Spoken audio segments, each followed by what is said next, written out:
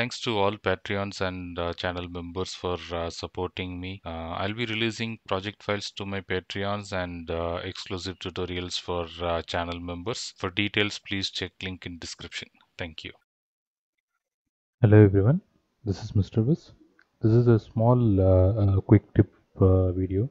So in the recent template, people were asking when they try to migrate the template to a different project, when the uh, game is running, if you press escape, the game exits instead of getting the pause menu. So I just thought of showing on how to do it. So now in my template, if you press escape, you'll get the pause menu. But for that, you have to disable the escape key from closing the game. So to do that, uh, go to edit, editor preferences, then keyboard shortcuts, and here search for stop.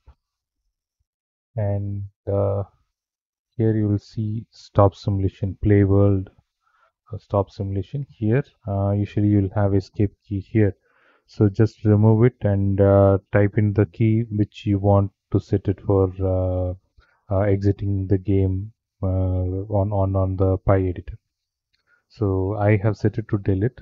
So if you want to change it to any key there, so you can just update it there.